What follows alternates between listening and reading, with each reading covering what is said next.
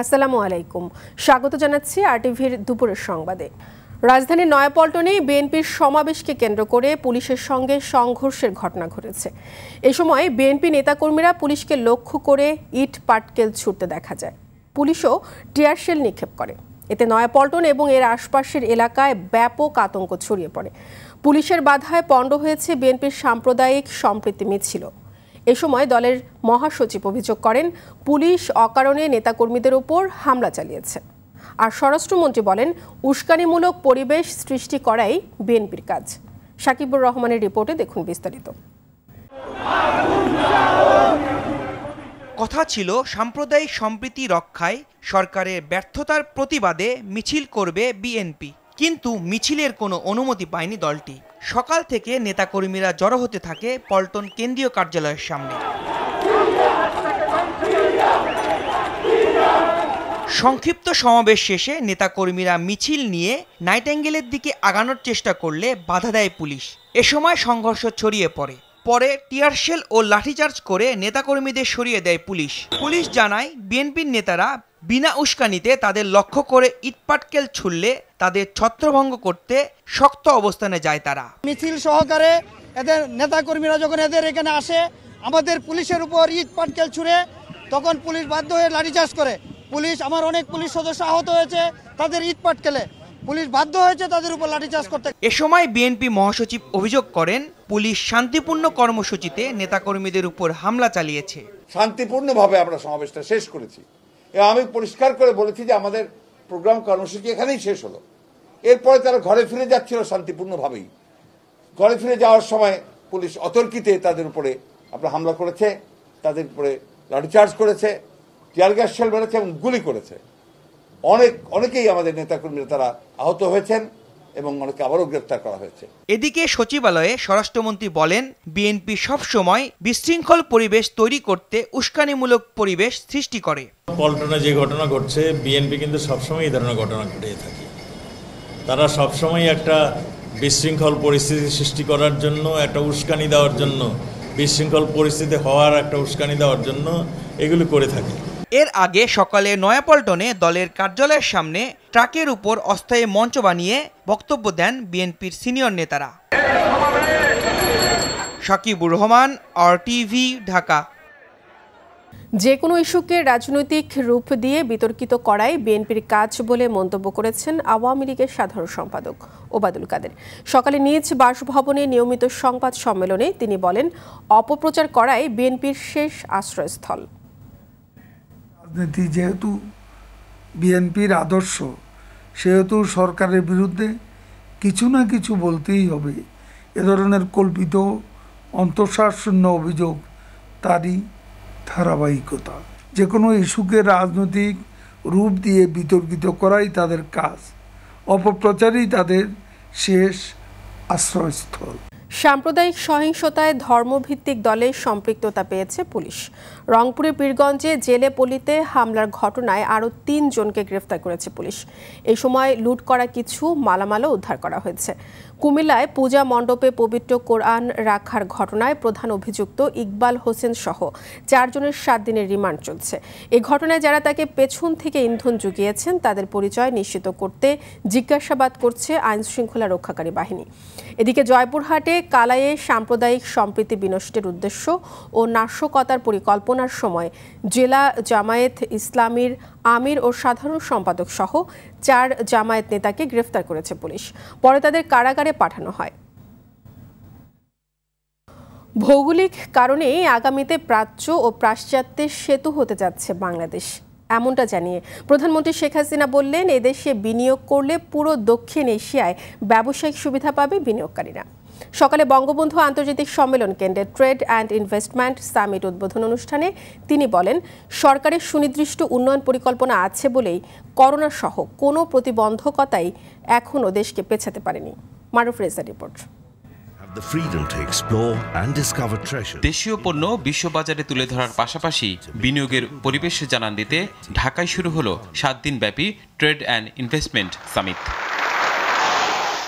বাণিজ্য মন্ত্রণালয় ও ডিসিসিআই এর যৌথ আয়োজনে এবারের সম্মেলনে অংশ নিচ্ছে 38টি দেশের 552টি প্রতিষ্ঠান। মূলত অবকাঠামো, আইটি, চামড়াজাত পণ্য, light engineering, pharmaceuticals, agro and food processing, plastic পণ্য, জুট ও টেক্সটাইল পণ্য প্রদর্শন করা হবে এই সম্মেলনে।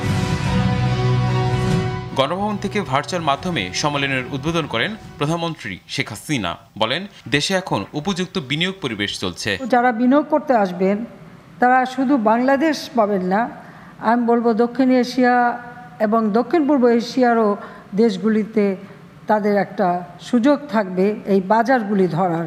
প্রাচ্য পাশ্চাত্য একটা যোগাযোগের ব্রিজ হিসেবে বাংলাদেশ গড়ে উঠবে ভবিষ্যতে, যেটা আমাদের দেশে ব্যবসা বাণিজ্যের আরও প্রসার করতে সহায়তা করবে। তিনি বলেন, করোনায় অর্থনীতি কিছুটা বাধাগ্রস্ত হলেও সুনির্দিষ্ট পরিকল্পনায় এখনও উন্নয়নের ধারায় আছে দেশ। সুনির্দিষ্ট লক্ষ্য নিয়ে কাজ করছি বলে আজকে আমাদের এই সাফল্য আসতে সক্ষম হয়েছে। আমাদের আগামী প্রজন্ম তারা যেন, অর্থাৎ প্রজন্মের পর প্রজন্ম যেন একটা সুন্দর জীবন পায়, নিরাপদ জীবন পায়, সুন্দরভাবে বাঁচতে পারে এবং উন্নত জীবন পায়, সেদিকে লক্ষ্য রেখেই 2100 প্রণয়ন করেছে। অর্থাৎ 2100 সাল পর্যন্ত বাংলাদেশ কীভাবে উন্নত হবে সেই কাঠামোটাও আমি দিয়ে যাচ্ছি। চাহিদা অনুযায়ী পণ্য উৎপাদনের পাশাপাশি বহুমুখী পণ্য উৎপাদনে ব্যবসায়ীদের প্রতি পরামর্শ ছিল প্রধানমন্ত্রীর। মারুফ রেজা, আরটিভি, ঢাকা। মাদক মামলায় আত্মসমর্পণ করে জামিন পেলেন ঢাকায় চলচ্চিত্রের গ্ল্যামার গার্ল পরিমণি। সকালে ঢাকা মহানগর দায়রা জজ আদালতের ভারপ্রাপ্ত বিচারক রবিউল আলমের আদালতে জামিনের আবেদন করেন তিনি। বিচারক শুনানি শেষে তার জামিন মঞ্জুর করেন। এছাড়াও পরিমণির 2 সহযোগী আশরাফুল ইসলাম দীপু ও কবির হোসেন আত্মসমর্পণ করে জামিনের আবেদন করলে বিচারক তা মঞ্জুর করেন। মামলায় চিত্রনায়িকা পরিমণি সহ 3 জনের বিরুদ্ধে দেওয়া পুলিশের অভিযোগপত্রের ওপর শুনানি হবে আগামী 15 নভেম্বর।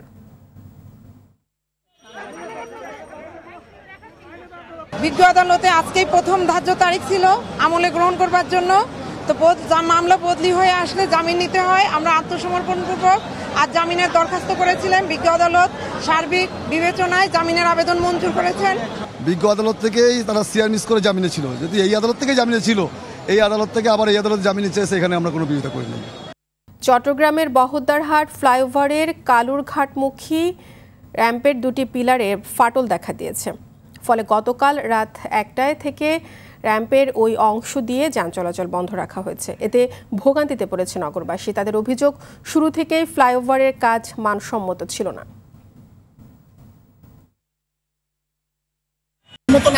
এই কারণে হতে পারে, মূল কারণ হচ্ছে যে এখানে বড় বড় লরি ট্রলি প্রায় একটার 25 টন 30 টনের মতো গাড়ি চলাচল করতো। এর আগে আমাদের 2012 সালে ছুটি হয়েছিল, এখানে প্রায় 30 জন গরিব মারা গেছে। আপনারা সবাই অবহিত আছেন। এইরকম একটা কর্মকাণ্ড হয়ে গেছে, আবার তো হচ্ছে আপনি এইখানে কি করছেন। দর্শক, এ বিষয়ে আরো বিস্তারিত জানাতে এই মুহূর্তে চট্টগ্রাম থেকে সরাসরি যুক্ত হচ্ছেন সাইফুল মাহমুদ। সাইফুল, ফ্লাইওভারের র্যাম্পের পিলারে ফাটলের বিষয়ে কর্তৃপক্ষ কি বলছে, কি তথ্য রয়েছে আপনার কাছে বিষয়ে? মৌসুমী, আপনি ঠিক যেমনটি বলেছিলেন, এই ফ্লাইওভারটি তৈরি হয়েছিল 2012 সালে। এর মধ্যেই কিন্তু 2017 সালে ওয়াইমুখী এই র্যাম্পটি তৈরি হয়। ঠিক এই পিলারটি কিন্তু আসলে র্যাম্পে ফাটল দেখা দিয়েছে এবং আমি যেখানে দাঁড়িয়ে আছি একটি র্যাম্পের উপরে, যেই র্যাম্পটি ফাটল দেখা দিয়েছে সেই র্যাম্পের উপরে আমি দাঁড়িয়ে আছি। ইতিমধ্যে গতকাল রাত যখন এই 2টি র্যাম্পে যখন ফাটল দেখা দেয়, সাথে সাথে পুলিশ চট্টগ্রাম সিডিএকে এবং সিটি কর্পোরেশনকে জানিয়েছে। ওরা 2 সংস্থাই গতকাল রাতে এসে ওয়াইমুখী সংযোগটি বন্ধ করে দিয়েছে এবং আমি কথা বলেছিলাম চট্টগ্রাম চেয়ারম্যানের সাথে, উন্নয়ন কর্তৃপক্ষের সাথে। উনি বলল যতদিন পর্যন্ত এটি সংস্কার করা হবে না ততদিন পর্যন্ত এটির বন্ধ থাকবে। এবং সিটি কর্পোরেশনের মেয়র জানিয়েছেন ওনারা ইতিমধ্যেই আজকের মধ্যেই চট্টগ্রাম উন্নয়ন কর্তৃপক্ষকে একটি চিঠি লিখবে, কী কারণে এটার ফাটল দেখা দিয়েছে, কেন দেখা দিয়েছে, এই বিষয়গুলি উল্লেখ করে একটি চিঠি দিবে। যতদিন পর্যন্ত এই ফাটলটি সংস্কার করা হবে না ততদিন পর্যন্ত গাড়ি বন্ধ থাকবে বলে জানিয়েছেন চট্টগ্রাম সিটি কর্পোরেশন এবং চট্টগ্রাম উন্নয়ন কর্তৃপক্ষের প্রধান নির্বাহী।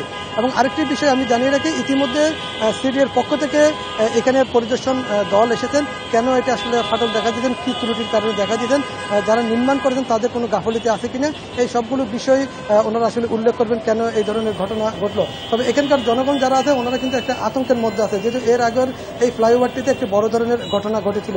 যাতে পুনরাবৃত্তি এই ধরনের কোনো ঘটনা না ঘটে ওনারা কিন্তু জনগণ কিন্তু আশা করেন। এবং আরেকটা বিষয় বলি, সেটা হচ্ছে যে যারা এই লাইনে গাড়ি চালাচ্ছেন তারা কিন্তু আসলে ইতিমধ্যে ভোগান্তিতে পড়েছেন, যেহেতু দুইটা লাইনেই ওয়াইমুখী বন্ধ হয়ে গেছে, যানজটের অনেকটা সৃষ্টি হয়েছে।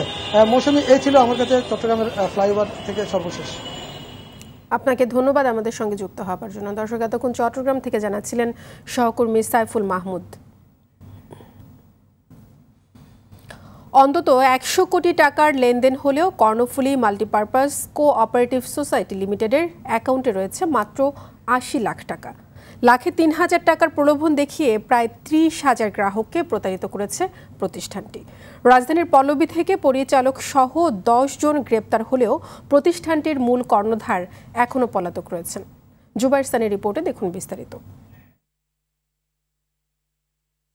কারওয়ান বাজারে র্যাবের মিডিয়া সেন্টারে সংবাদ সম্মেলনে র্যাব জানায়, প্রথম কয়েক মাস গ্রাহকদের টাকা দিলেও 4-5 মাস পর থেকে তা বন্ধ করে দেয় প্রতিষ্ঠানটি। মাসে 1800 টাকা লাভ দিব, তা আমি সেই হিসাবে 3 লাখ টাকা তাদের কাছে জমা দিছি, আমার বই আমার দিছি, তাই 3 লাখ টাকা রাখছি। এখন হ্যাঁ আমার লাভও দেয় না, যেহেতু আমাদের লাভের টাকা দিতেছেন, তো আমাদের মূল ধনটা ফেরত দেন। তো মূলধন তো ফেরত দিতেই আছে না, গেলে আজকে আসেন কালকে আসেন, এরকম করতে করতে এই পর্যন্ত 2019 সালে আমরা এটা করছি। গ্রাহকদের অভিযোগের ভিত্তিতে প্রতিষ্ঠানটিতে অভিযান চালায় র্যাব 4। অভিযোগের সত্যতা পাওয়ায় পরিচালক সহ 10 জনকে আটক করে তারা। প্রতিষ্ঠানের নিবন্ধিত সদস্য সংখ্যা 518 হলেও অন্তত 30,000 মানুষকে প্রতারিত করেছে প্রতিষ্ঠানটি। জসিমউদ্দিন একটা অলৌকিক ভৌতিক চরিত্র, তাকে গ্রাহকরা কখনো দেখে নাই। গ্রাহকরা অধিকাংশ সময় দেখছে শাকিল আহমেদ এবং চান মিয়া নামে যে দুইজনকে আমরা হাজির করছি, এই দুইজনকে, আর মাঠ পর্যায়ে প্রতারিত করে যারা তাদেরকে সংগ্রহ করছে তাদেরকে। সংবাদ সম্মেলনে র্যাব জানায়, প্রতি লাখে 3,000 টাকার লভ্যাংশ দেওয়ার প্রলোভন দেখাতো প্রতিষ্ঠানটি।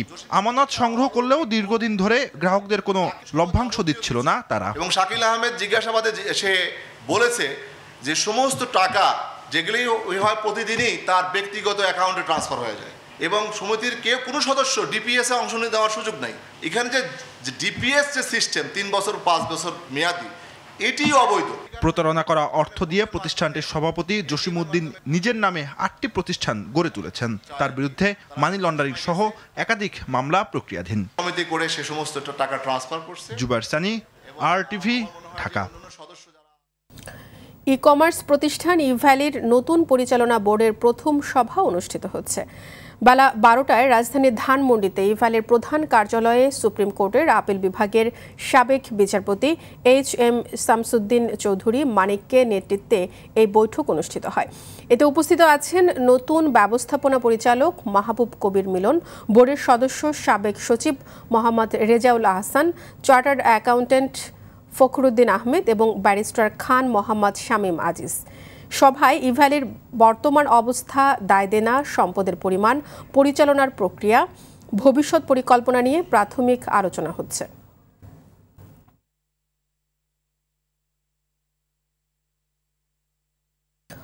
অর্থনীতিবিদ ডক্টর রেজা কিবরিয়া ও ঢাকা বিশ্ববিদ্যালয় কেন্দ্রীয় ছাত্র সংসদের সাবেক ভিপি নুরুল হক নূরের নেতৃত্বে বাংলাদেশ গণ অধিকার পরিষদ নামে নতুন একটি রাজনৈতিক দল আত্মপ্রকাশ করেছে। দুপুরে রাজধানীর পল্টনের প্রীতম জামান টাওয়ারে অবস্থিত দলটির কার্যালয়ে আনুষ্ঠানিকভাবে দলের নাম ঘোষণা করেন নূর। রেজা কিবরিয়াকে আহ্বায়ক ও নুরুল হক নূরকে সদস্য সচিব করে দলটির 82 সদস্য বিশিষ্ট আহ্বায়ক কমিটি ঘোষণা করা হয়েছে। কমিটির বিভিন্ন পদে ছাত্র, যুব, শ্রমিক অধিকার পরিষদের বর্তমান সাবেক নেতাদের অনেকেই রয়েছেন।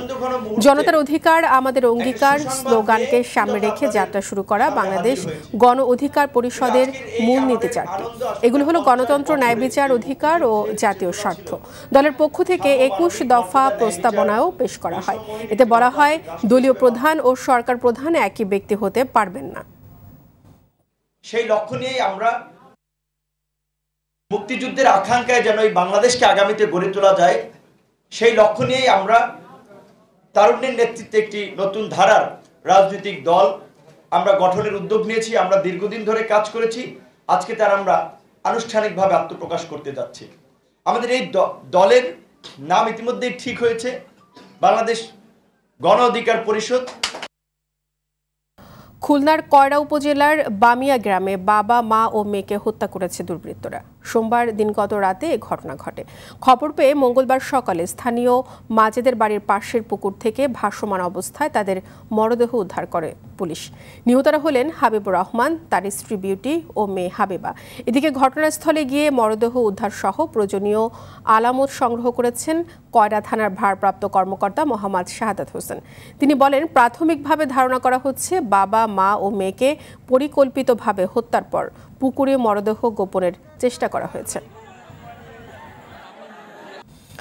আরটিভি সহ বিভিন্ন সংবাদ মাধ্যমে সংবাদ প্রচারের পর বৃদ্ধ মা মরিয়ম বেগমকে নিজেদের কাছে নিয়ে গিয়েছেন সন্তানেরা। ঢাকার ধামরাইয়ের স্থানীয়দের উপস্থিতিতে মা মরিয়ম বেগমের দায়িত্ব বুঝে নেন তার 3 ছেলে। স্থানীয়রা জানায়, নরসিংহপুর গ্রামের আত্মীয়ের বাড়িতে বৃদ্ধা মা মরিয়মকে নিতে আসেন 3 ছেলে। এ সময় বৃদ্ধার সন্তানরা নিজেদের ভুলের কথা উল্লেখ করে মায়ের সেবা যত্নে আরও সচেতন ও আন্তরিক হওয়ার আশ্বাস দিয়ে মাকে নিজেদের সঙ্গে নিয়ে যান। ভোলাসহ উপকূলীয় মেঘনা, তেতুলিয়া আর সাগর মোহনায় গেল রাত 12টায় শেষ হয়েছে ইলিশের ডিম ছাড়া ও ভরা প্রজনন মৌসুম। রাতে উৎসবমুখর পরিবেশে জেলেরা নদীতে নামতে শুরু করেছে। তবে মঙ্গলবার নদীতে জাল ফেলে মাছ না পাওয়ায় হতাশ জেলেরা। জেলা মৎস্য কর্মকর্তা এস.এম. আজাহারুল ইসলাম জানান, প্রাকৃতিক নিয়ম ও ইলিশের বৈশিষ্ট্য অনুযায়ী ইলিশ ও অঞ্চলে ডিম ছাড়ার পর দ্রুত গতিতে ফের সাগরে ফিরে যায়। এদিকে চাঁদপুরে গতকাল মধ্যরাত থেকে নদীতে মাছ শিকারে নেমেছেন জেলেরা। বাংলাদেশ মৎস্য গবেষণা ইনস্টিটিউট নদী কেন্দ্র চাঁদপুরের প্রধান বৈজ্ঞানিক কর্মকর্তা ডক্টর মোহাম্মদ আনিসুর রহমান বলেন, কিছু অসাধু জেলে ডিমওয়ালা ইলিশ ধরলেও এবছর যে পরিমাণ ইলিশ মাছ ডিম ছেড়েছে তাতে কাঙ্ক্ষিত ইলিশ উৎপাদন হবে বলে তিনি আশা প্রকাশ করেছেন। সুদানের সামরিক অভ্যুত্থান বিরোধী বিক্ষোভে সেনাবাহিনীর গুলিতে 7 জন নিহত, 140 জন আহত হয়েছে বলে নিশ্চিত করেছে ডয়েচে ভেলে। সামরিক অভ্যুত্থানের পর সারা দেশে জরুরি অবস্থা জারি করেছে দেশটির সার্বভৌম পরিষদের প্রধান general Abdel Fattah al Burhan. সামাজিক যোগাযোগ মাধ্যমে ছড়িয়ে পড়া ছবিতে দেখা গেছে রাজধানী খার্তুমের বিভিন্ন হাসপাতালে জখম হয়ে চিকিৎসা নিতে ছুটে যাচ্ছেন মানুষ। তাদের অনেকের পোশাক রক্তে লাল হয়ে যেতে দেখা গেছে। এদিকে সুদানের সেনাবাহিনীর অভ্যুত্থানের নিন্দা জানিয়েছেন জাতিসংঘ মহাসচিব অ্যান্টোনিও গুতেরেস। সে দেশের প্রধানমন্ত্রী আবদাল্লাহ হামদ সহ অন্যান্য বেসামরিক বন্দী নেতাদের অবিলম্বে মুক্তি দেওয়ার আহ্বান জানিয়েছেন তিনি। দর্শক, করোনা ভাইরাস নিয়ে আতঙ্কিত হবেন না, সতর্ক হন, নিজে পরিচ্ছন্ন থাকুন, মাস্ক পরুন, অন্যকে সচেতন করুন। এই সংকট মুহূর্তে প্রয়োজনীয় সব তথ্য নিয়ে আপনাদের পাশে আছে আরটিভি। দুপুরের সংবাদ এই পর্যন্তই। আরটিভির সবশেষ সংবাদ জানতে যে কোনো মোবাইল ফোন থেকে 24141 নম্বরে ডায়াল করুন। আর মোবাইল ফোনের সংবাদ দেখতে অ্যাপ স্টোর, গুগল প্লে বা উইন্ডোজ স্টোর থেকে ডাউনলোড করুন আরটিভি অ্যাপস।